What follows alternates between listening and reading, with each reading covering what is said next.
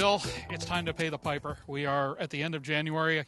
We have completed our first full year of ownership on our SR22 G3 Turbo. We have beat it up pretty good, rode it hard, put it up wet.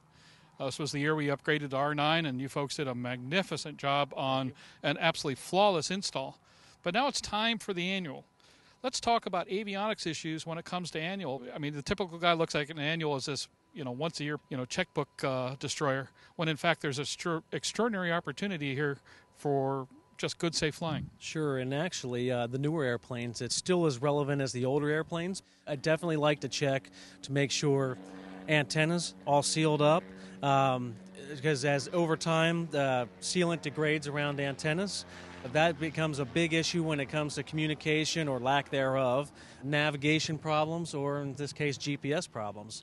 The other bigger part of it is, as far as turning things on, actually ends up being software revision levels and ADs that are due for that level of work. Now, your responsibility as a technician in this regard in an annual, let's talk about what has to be done versus what may be recommended and how to tell the difference, and also to do some proper jurisprudence, if you will, in regards to choosing those things that are recommended and should be done anyway.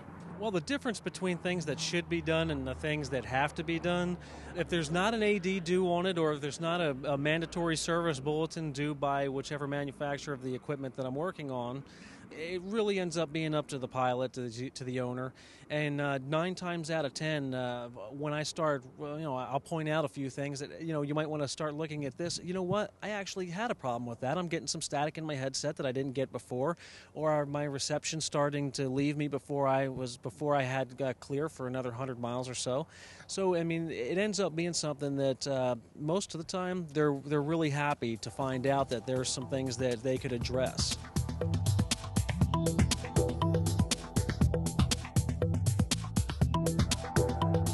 Aero-TV is brought to you by Cirrus Design's Vision SJ50 single-engine personal jet offers exceptional fuel efficiency, flexible seating for up to 7, advanced avionics, and all the Cirrus safety features you expect, including the Cirrus airframe parachute system.